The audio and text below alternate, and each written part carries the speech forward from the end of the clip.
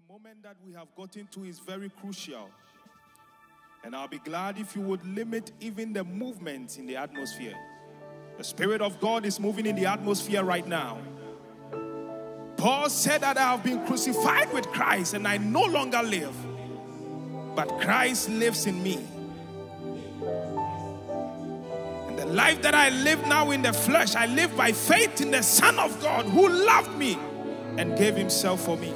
Isaiah heard the voice of the Lord saying, "Whom shall I send? And who will go for us?" And he was able to present himself saying, "Here am I, Lord, send me." God is calling you. He wants to have a relationship with you. God is calling you. He wants to send you out to the nations. Will you be able to willingly say, "Lord, here am I, send me"? Are you willing to answer that call? Lift up your hands and worship. There's the voice of the Spirit. He's calling you right now. Let this be your pledge. When you call me, when you call me, when you call me, I will answer. Where you lead me, I will go. Take my hand, lead me on, make me yours, make me yours. When you call me, I will answer. Where you lead me, I will go. Take my hand, lead me on, make me yours, make me yours. When you call me, Lord, keep calling me and I will answer you. Why you lead me, Lord? Lead me and I'll follow you, Jesus. Oh, take my hand, lead me on, make me yours, Jesus. Jesus, make me yours. Oh, when you call me, Lord, when you call my name, Jesus, lead me and I'll follow you.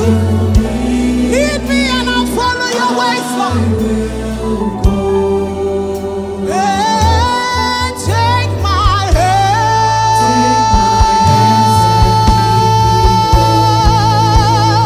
lead me home, lead me, Lord Jesus.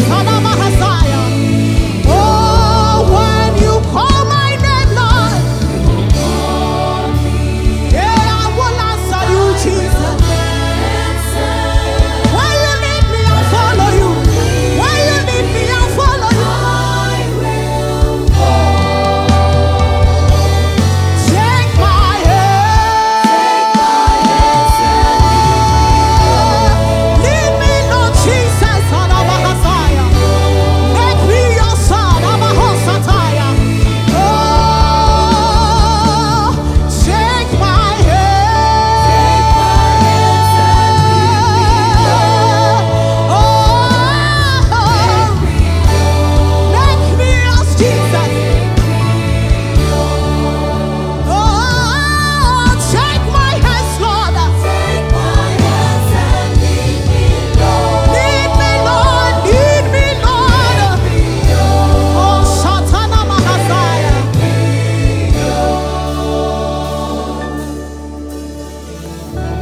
you will make a very big mistake if you think that we've put this together just to entertain you. Jesus needs a soul. Jesus wants your soul. Everything that we see in the world is passing away. The Bible says, "Love not the world, nor the things that are in the world. If any man loves the world, the love of the Father is not in him. For all that is in the world is the lust of the flesh, the lust of the eyes, and the pride of life. It is not of the Father. And the world passeth away, and the lust thereof. But whoever doeth the will of the Father will abide forever.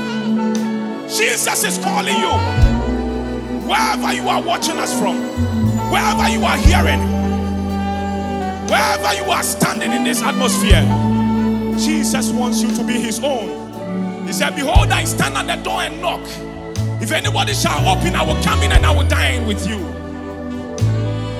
God so loved the world that he gave his only begotten Son, that whosoever believes in him will not perish but have eternal life.